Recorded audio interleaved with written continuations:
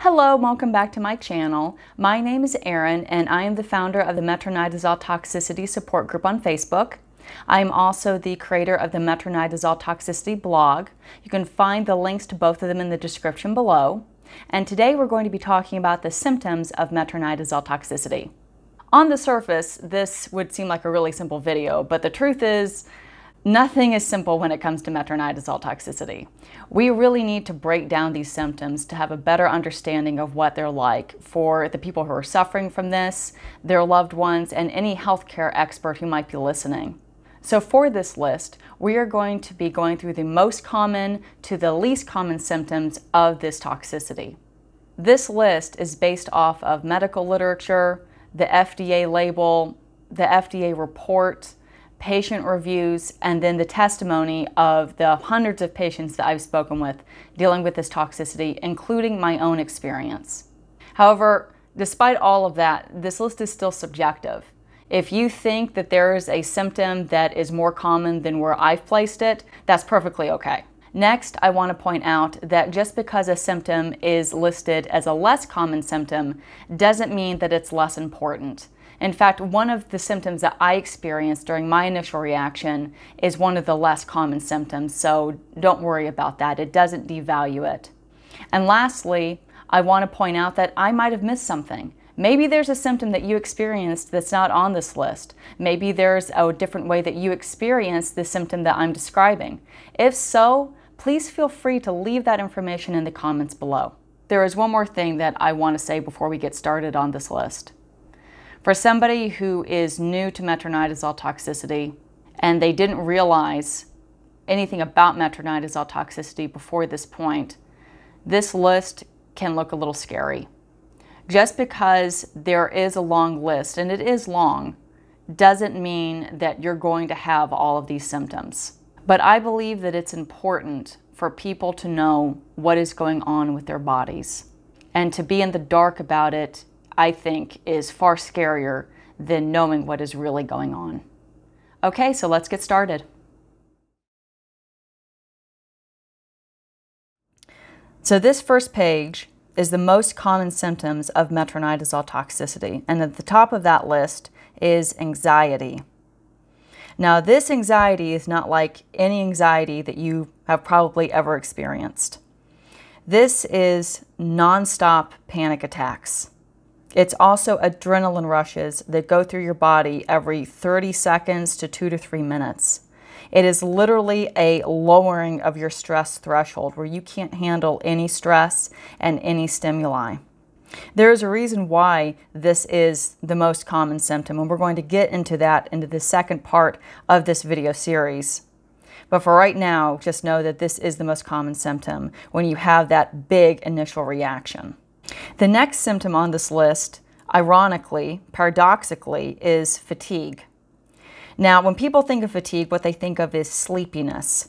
This is not sleepiness. Fatigue is where your body is literally out of energy. And what it feels like, the closest thing that I can compare it to, is when you've had something like the flu and you are a couple of days out from it, but you still feel that malaise feeling, you still feel that sickly feeling, where you walk down a flight of stairs and it absolutely exhausts you. You might notice with your metronidazole toxicity that taking a shower is now a very laborious task. Your body doesn't have any energy, and it's something that sleep will not cure. The next symptom is dizziness. Now, this one is pretty self-explanatory, and you might have had a little bit of dizziness prior to your big toxicity moment, but the dizziness you feel after that is much greater. Headaches, again, it's not as simple with metronidazole toxicity as it is with other things. It's not just a headache, and it can be a mild headache or it could be as bad as a migraine, but with this headache, you also have this very strange head pressure sensation. It feels like your brain is too big for your skull. The next symptom is nausea. Now, as a side effect, nausea is probably the most common metronidazole side effect. But the difference between an adverse reaction with nausea versus a side effect is that when you stop taking the drug, the nausea typically goes away. When it comes to having this toxicity, the nausea remains to some extent. The next one is anorexia. And I know that's a little weird saying anorexia when we typically consider that a psychological disorder. But in this particular case, anorexia is actually listed on the FDA label for metronidazole as an adverse reaction, and there's a good reason for it. This goes beyond you losing your appetite. You have lost the will to eat. You are never hungry. You never have the desire to eat, and everything in your body tells you not to eat. Of course, with this symptom, you're going to have weight loss. It is very common for someone with metronidazole toxicity to lose 10 to 30 pounds within the first 4 to 6 weeks of their toxicity symptoms. The next symptom is brain fog. And again, this term just doesn't really cut it when it comes to explaining what is going on with a person suffering from this toxicity. This goes beyond just being a little cloudy. You have difficulty concentrating, you feel spaced out all the time, your head feels druggy. In fact, this symptom was so bad for me that when it started to improve, that is when I was able to go back to work full time. That's how bad it was. You're literally shaking your head constantly like your brain is an etch-a-sketch that you're trying to clear, and it doesn't clear.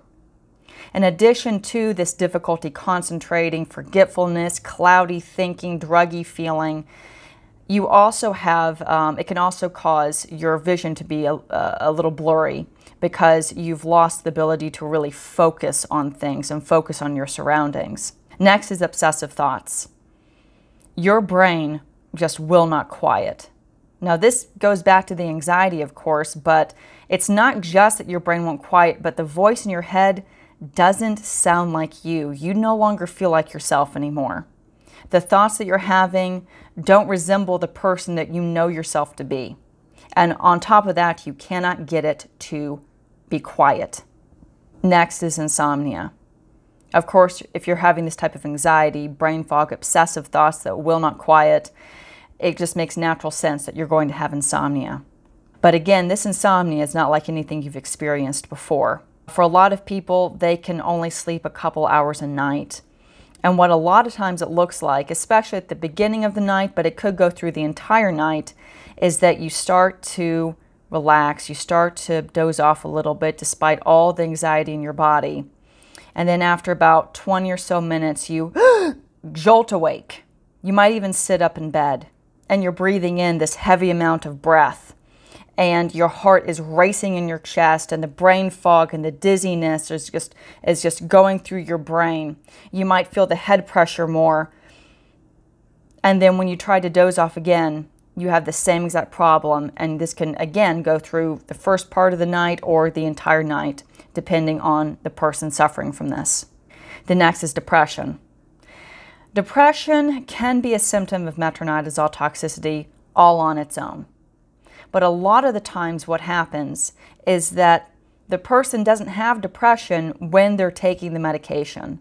They have anxiety, they have the head pressure, they have the obsessive thoughts, but they think that once they stop taking the medication, all of these symptoms are going to go away. And when they don't, and then it keeps on going for the next couple of weeks, this can easily lead to depression.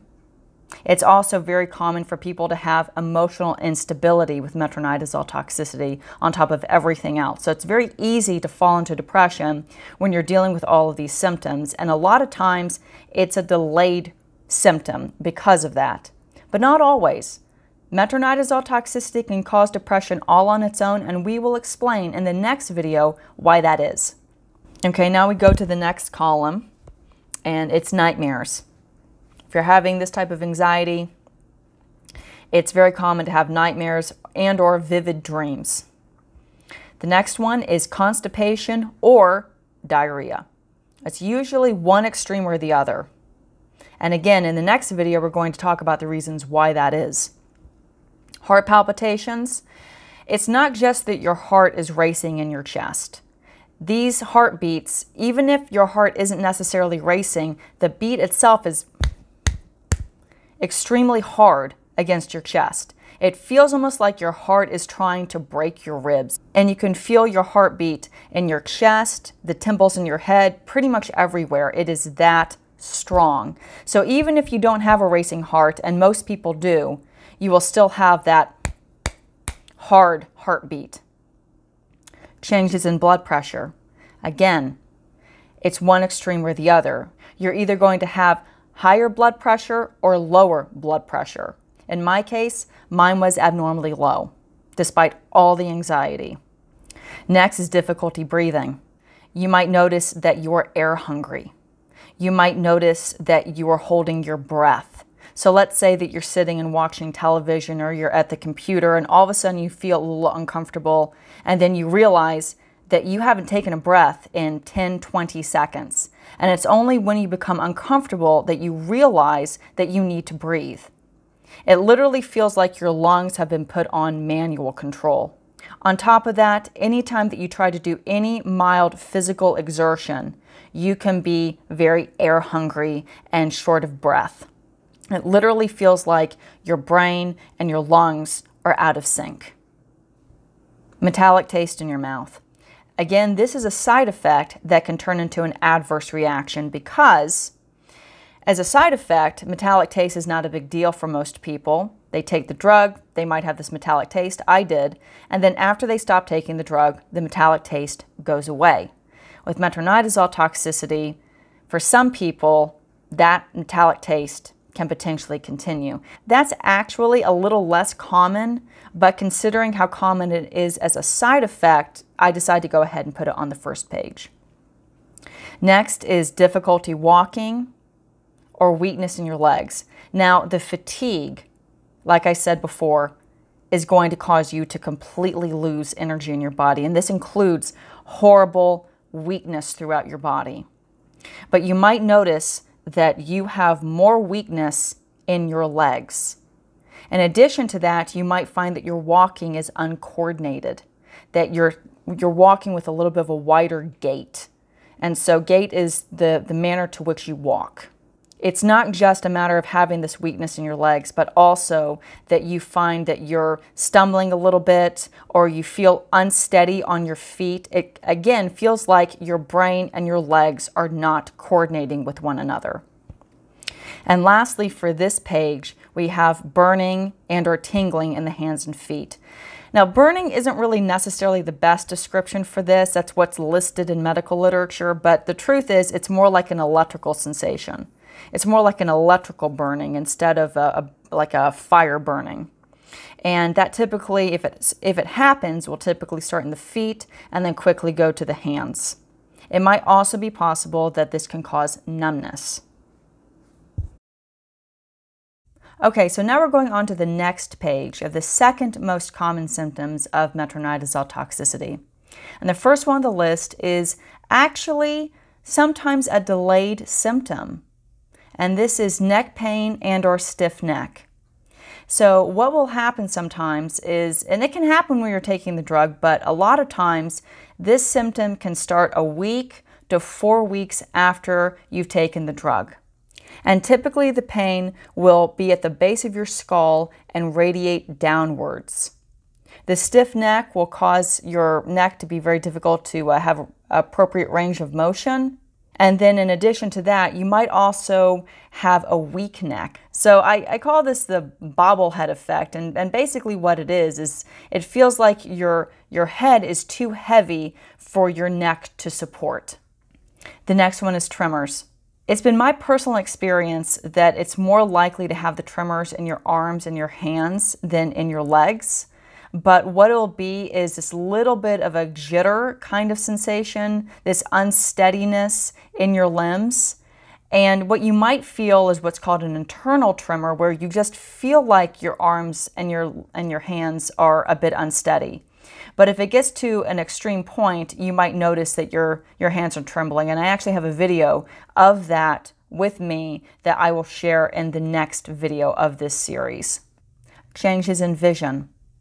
We already talked about a little bit how brain fog can change your ability to focus on things.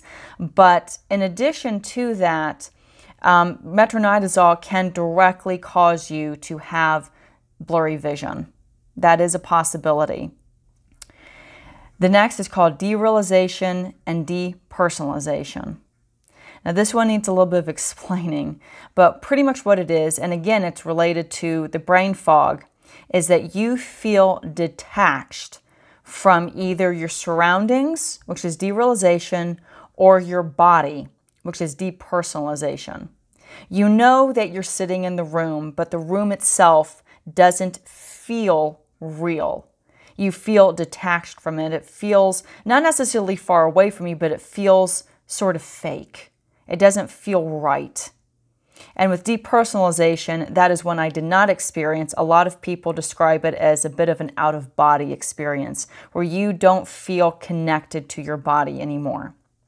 Mental confusion, that doesn't really require a whole bunch of explanation. You are obviously confused at this point. There's a lot of difference between the emotional instability and the brain fog and all these other things going on. It's very easy to get confused. The next is paranoia, obviously.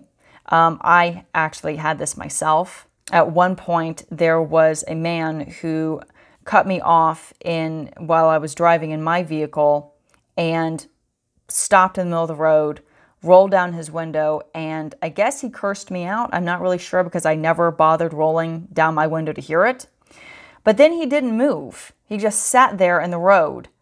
And of course, even normal me, no metronidazole required, this would be scary. And so I immediately turned into an intersecting road onto the right and noticed that he wasn't following me. At this point, normal me would have been like, fine, great, he was a jerk, whatever. Because of my paranoid state, my brain started racing. It started to think, well, what happens if he's waiting for me on the main road? And what happens if he finds out where I live and comes to my apartment and murders me? I was really thinking this. And the logical part of my brain told me that that was nonsense. He wasn't following me. He wasn't tracking me. He wasn't going to hunt me down. But that's how I felt. I felt like he was trying to find me to murder me. And when I got home, I was so scared that I locked my doors. I went to my bedroom, and my bedroom lock was broken. I lived there for 4 years. I never tried to bother locking it before. And so I grabbed an electric keyboard piano that I had in storage, and I shoved it underneath my doorknob in order to jam the door so nobody could get in. That is not something a normal person would do. But that's how I felt at the time. And the logical part of my brain told me that it was not right, but I could not shake the emotional part of it. So, paranoia, and it is a very common symptom. The next one is burning and or tingling in the face, arms, and legs. So now this has gone beyond the feet and the hands. This has now progressed to the face, which is the next most hit region, and then the actual total extremities. And again, this goes into the burning being more like an electrical type of burning, tingling, and it could also potentially be a numbing sensation as well. It could be numbness. Temperature deregulation. You might notice, again, one extreme or the other. You might notice that you are really hot or you are really cold. And in some cases, like myself, you might notice that you're both. In my case, I felt like my face was on fire. I went to bed every single night with a wet washcloth and ice on my forehead, but my body would be shivering cold.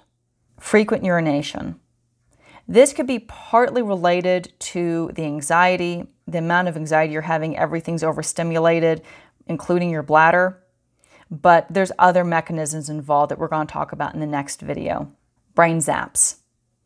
You might notice an electrical sensation in your head, especially when you're trying to sleep, especially when you have that jolt awake moment. And it feels many times like a wave of electricity going from the back to the front or from the sides. And it can go on potentially all night. I'll tell you right now that this is actually not considered a dangerous symptom. When I had it, I honestly thought that I might be dying. I didn't know what was going on. It was very scary. I've looked it up. I've researched it since then. It's actually a benign symptom, but it's very uncomfortable. It's very scary. Light and or sound sensitivity. So this is actually called photosensitivity or phonosensitivity. And there are some people I know of who have metronidazole toxicity where they have to wear sunglasses inside. For me, I had sound sensitivity, and it was where my family's obnoxiously loud. Even my brother's loud voice, I would have to leave the room because it would cause adrenaline rushes. It would cause adrenaline to rush into my body listening to him try to talk. Same thing with a loud television, and I couldn't stand it and I'd have to leave the room. Muscle twitches. You might notice these more in the legs, but they can be anywhere. Muscle aches. This is can be in part due to the anxiety, but there's other things going on that can cause the muscle aches. And again, it's typically going to be in the extremities, the arms and the legs, but it could potentially be anywhere. Dry mouth. Of all the things in the world, right? You can have a dry mouth with metronidazole toxicity where you just aren't producing enough saliva. And there's other things that can be involved in that, but it can be a little uncomfortable. Sore throat. It's also related to the dry mouth, but also you can have a sore throat as a consequence of all the anxiety and the adrenaline you're going through, because when you have that much adrenaline rushing through your body, it's going to dilate your airway. And that's great if you're running away from a tiger, but it's not so great when it's going on for weeks or even a few months. It can cause the air to hit the back of your sinus cavity and your throat and cause a lot of irritation that can eventually lead to a sore throat. Ringing in the ears. This is a symptom that I have, and it's exactly how it sounds. You have this mild ringing in your ears. From what I've understood, and please leave in the comments below if I'm wrong. I don't know anyone who's had hearing loss due to metronidazole toxicity, but I know a lot of people who have ringing in their ears. Heat intolerance. You can also have cold intolerance, but typically with metronidazole toxicity, it's more likely for you to have a heat intolerance. And it could be where you go out and it's warm out during the summertime and your symptoms all flare up as you're outside. Or it could be where you go outside and you feel fine. You might go for a walk in the summer heat, and then as soon as you get home and close the door and you have that chill of the AC hit you, all of a sudden you crash. That is also heat intolerance. It's going from one extreme to another, from the cold of the inside to the hot of the outside to the cold of the inside again. Exercise intolerance. Obviously, if you have this much fatigue and all these other problems, then exercise is going to be incredibly difficult, even if you were an athlete before this. I really don't recommend anybody trying to get into a lot of physical exertion at the beginning part of this and pushing themselves too hard. But if you do that, what you will probably notice is that while you're exercising, you might feel fine. You might feel okay while you're exercising, but when you're done, you crash. Or you crash the next day. Sometimes there's a delayed reaction. You exercise at 5 o'clock at night the day before, you feel great, you go to bed, you wake up the next day, and all of your symptoms are flared up. You're running on a very limited amount of energy. And because of that, when you go over what your body can give you day to day, then it's almost like you have an energy debt that you have to pay off. And sometimes that doesn't happen until the next day. So if you have metronidazole toxicity and you're noticing these flare-ups, one of the reasons that could be happening is maybe you're overexerting yourself physically the day before, and then the next day you crash. Suicidal thoughts. I hate to say it, but this is a relatively common symptom of metronidazole toxicity. It has to do with the obsessive thoughts, not feeling like yourself, the brain fog, the anxiety, most of the neuropsychiatric symptoms. Most people can handle the other symptoms. They can handle them, but the anxiety is just so awful. The lack of sleep, the fatigue, all of it eventually gets to a lot of people. It got to me. I had suicidal thoughts about 6 weeks after my initial reaction. If you are dealing with suicidal thoughts right now because of metronidazole toxicity, I want you to know that you're not alone. And also, right now, you're not yourself. Now, that person who you are is still there, though. They are still within you. It's just going to take them a little bit of time to find their footing again. In the meantime, you need to hold on. Just hold on. The suicidal thoughts will eventually go away. You just need to hang in there. Now we're going on to the third page, the third most common symptoms of metronidazole toxicity. And the first one on the list is one of the first symptoms I had when I had my initial reaction in June of 2015, and that was difficulty speaking, aka dysarthria. Difficulty speaking, a lot of times people think of slurred speech, and I actually did have that. I remember calling my mother to take me to the urgent treatment center, and when I called her up, it felt like my mouth was drunk. I was having a hard time getting out what I was trying to say. But in addition to that, as that day progressed, as I went from the urgent treatment center to the ER, my problems speaking got a lot worse. Instead of just having slurred speech, I also had a shortness of breath while speaking, which is also a part of dysarthria. And I was literally talking like this, trying to get up my name, trying to tell them what was wrong. My mother had to speak on my behalf for a lot of that because I couldn't get out more than maybe a sentence at a time until it eventually started to calm down. And you'll notice with metronidazole toxicity that the symptoms calm down and then they spike up and then they calm down again. In addition to those two symptoms of dysarthria, which is just a blanket term for difficulty speaking, you can also have poor coordination of phrasing and breath support, which is also part of that. Nasal sounding voice or speaking as if you have a cold. Breathy or quiet voice. Harsh or hoarse sounding voice. Strained or strangled sounding voice. Voice changes which are too high or too low. A monotone or flat sounding speech, or a slow rate of speech. So those are all related to dysarthria. And this is from the Wexner Medical Center of Ohio State. They're the ones who had made this very clear definition, which I'm using right now, and I will link in the description below for you to take a look at. And it's possible that you didn't think that you had dysarthria. Now that you look at it, that's not just slurred speech, maybe you realize that you have it some too. Difficulty swallowing.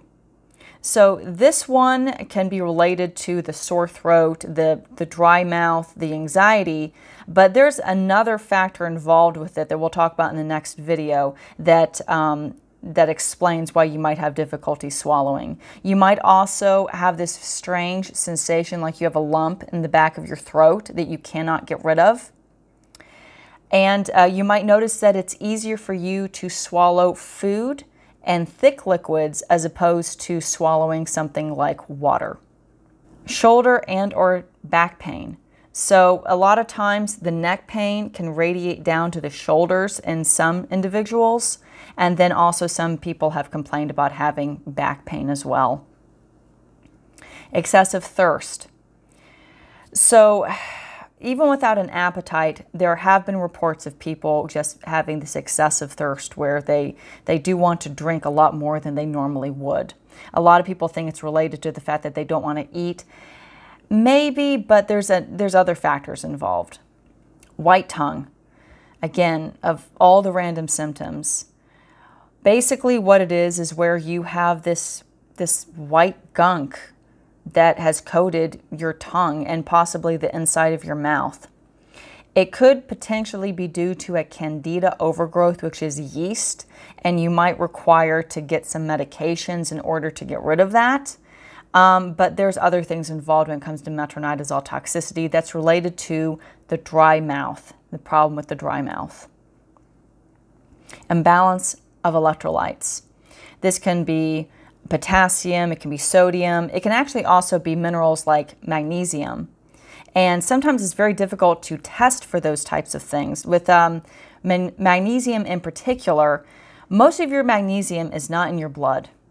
Most of it is in your bones and your tissue. So you go to a conventional doctor and have a standard blood test for magnesium. Unless you are really deficient, there's a good chance that nothing is going to show up abnormal because they're testing what's in your blood and not what's in your cells. So if you are deficient in magnesium and you don't have enough in your blood, your body will sap the magnesium from your bones and your tissue in order to keep the amount in your blood stable, because you need that in your blood in order to regulate your heart. Without that, you die. So your body knows how important it is, so it's going to keep your blood level of magnesium good. It's much better for you to have a test like a whole red blood cell test and check what's actually in the cell itself as opposed to what's in the blood for a magnesium test. But things like potassium, my potassium was abnormally low when I went to the ER the first time, and they didn't really have much of an explanation for why. Well, here's your explanation. Metronidazole toxicity can cause an imbalance of electrolytes and also a few other things. Long-term changes in taste and/or smell. So this is one that is less common but can certainly happen, and it might be that you have that prolonged metallic taste in your mouth, but some people have reported that they just overall have a distortion in the way that things taste and a distortion in the way that things smell, or that these sensations have been reduced, that they can't sense them as well as they used to. Changes in the appearance of urine. This is a very common side effect. It seems to be relatively benign. In a few individuals dealing with metronidazole toxicity afterwards, this symptom can sometimes linger and have that change in appearance of urine moving forward. We don't really know why. There's not a really good explanation, not even on the FDA label, why this is happening. Excessive sweating or lack of sweating. Again, one extreme or the other. You notice that pattern going on here. Extreme sleepiness. It is possible that instead of having that horrible insomnia, that you will instead just want to sleep all the time. And it is no better than the insomnia because no amount of sleep gives you the rest that you need in order to be fully awake the next day. When you wake up the next morning, what you pretty much want to do after that is to go back to sleep. And again, it goes back to that one extreme or the other scenario. While most people have the insomnia, there is a few select people who might have extreme sleepiness instead. Now we go to the less common symptoms of metronidazole toxicity. Involuntary rapid eye movement. So this is a motor control issue, and you might notice if you look in the mirror that your irises are jittering back and forth. This can also possibly affect your vision. It might be helping to cause your vision problems also, so you might want to check in the mirror and see if you see anything. But for most people, this is not something that typically happens, or if it happens, it happened while they were on the drug and then it resolved itself. But it is a symptom of metronidazole toxicity, so you might want to take a look in the mirror and see. Memory loss. This goes beyond the brain fog. This goes beyond the forgetfulness, the cloudiness, the difficulty concentrating. This is actual issues of not being able to piece things together. I have talked to a few people who they don't make a lot of sense. They are repeating themselves. They repeat their stories over and over again to me, not realizing it because their short-term memory has been compromised to some extent. This is a less common symptom. Most of the time people have the brain fog, but to go as far as memory loss, not just forgetfulness, but memory loss is a bit extreme. Hallucinations. It's very possible, and what's more common is to have a vivid dream where you start to wake up and you think that you see something, but there are some people who do have hallucinations with metronidazole toxicity. Edema. Edema is swelling in the limbs, possibly the heart, and possibly the brain. And if you want to test for this for yourself, even though it is a less common symptom, take your thumb and if you think that your leg is swollen or your arm is swollen, and press down on the part of the limb that you believe is swollen and hold it for a couple of seconds and then lift your thumb up. For most people, there'll be a little white imprint on the skin, but that's it. The skin bounces back very quickly. If you have edema, that actual physical imprint will remain for a few seconds before it very slowly goes back to normal. That is a sign that you have the swelling. If you have swelling in your limbs, that doesn't necessarily mean you have it in your heart or your brain, but it is something that I would suggest seeing a medical doctor about, because it could potentially be serious. POTS. We will go into what this means in the next video, but for now, just know that it is a dizziness and or fainting upon standing due to the heart not properly regulating blood to the brain. Muscle atrophy. It is possible to have muscle wasting with metronidazole toxicity. It is a less common symptom. Most people don't have it, but metronidazole can directly affect the muscles. Burning, tingling, numbness throughout the entire body. So we went from the feet and hands, then we went to the face, then we went to the extremities. Now we're talking about it being potentially anywhere and everywhere, including the chest, stomach, back, head. It could potentially go to any part of the body. Enlarged heart. This has an explanation that does not have to do with anxiety. The anxiety does not cause an enlarged heart. But as we talked about on the first page of the more common symptoms, we talked about the heart palpitations and the pounding hard heartbeat. Your heart is overcompensating for some of the things that the metronidazole toxicity has done to the body.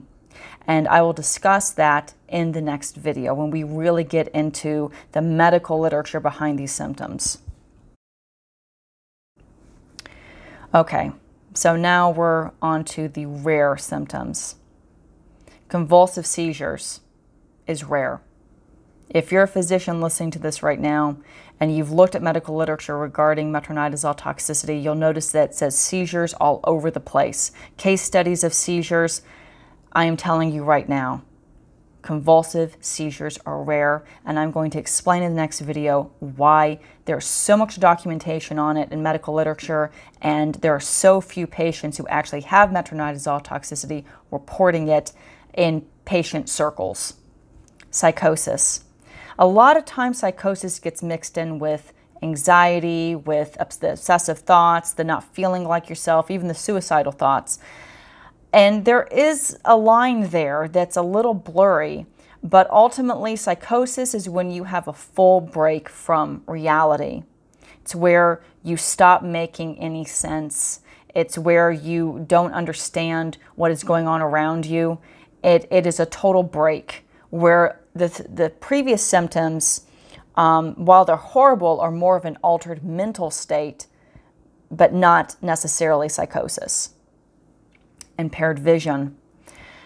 Most people with metronidazole toxicity, where their vision is affected, causes blurry vision. This goes beyond blurry vision. This is where the vision really is impaired. There's definitely a severe visual compromise here.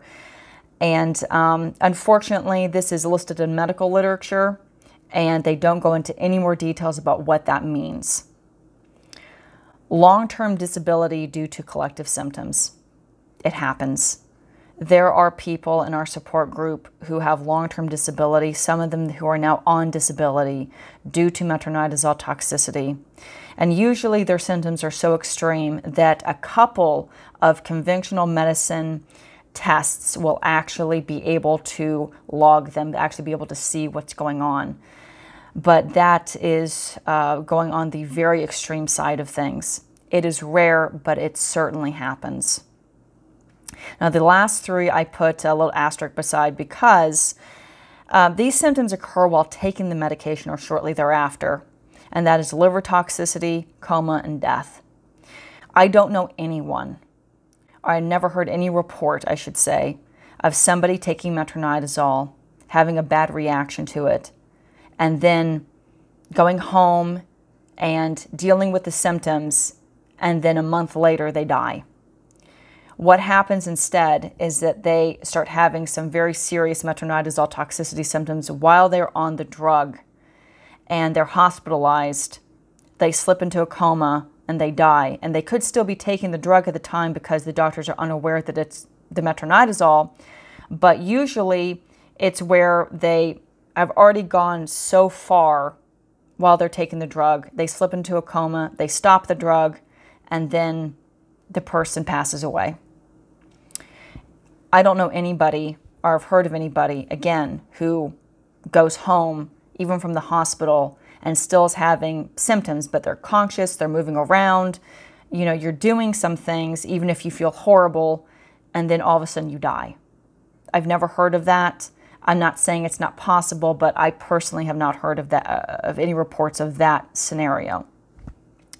So if you're off this drug, I don't think this is something that you would necessarily need to worry about. Now, before I go, I want to show you the list of symptoms that I had due to metronidazole toxicity and where I am today. Because while I am 5 years out and I am doing so much better than I was, I still have a couple of symptoms. I know that sounds really scary, and I'm not meaning to scare you. I'm happy, I am relatively healthy.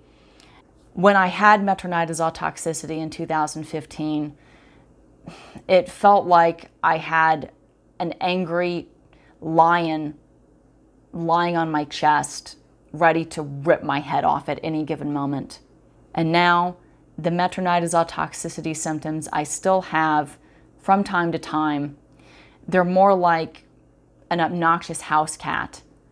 You know, she rips up my curtains and pees on the carpet from time to time, but overall my house is doing okay.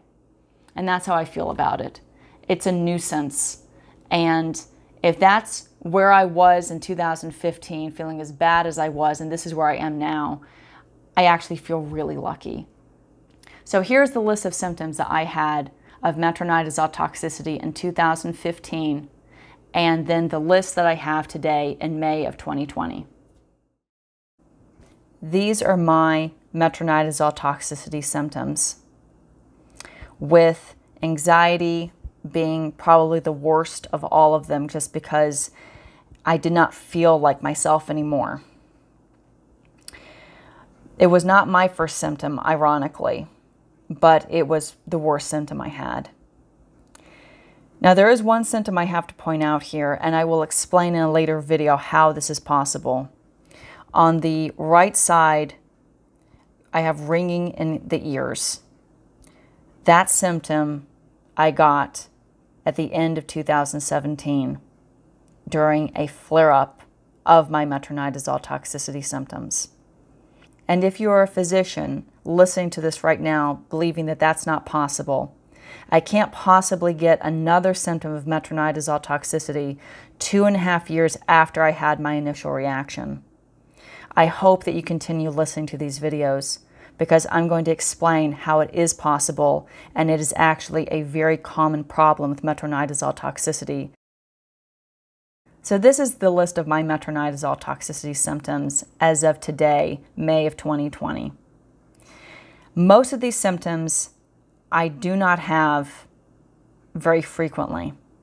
There are a couple on this list that can come on more often than others, and there's one or two that are a little consistent, but overall, most of these symptoms flare up only every once in a while.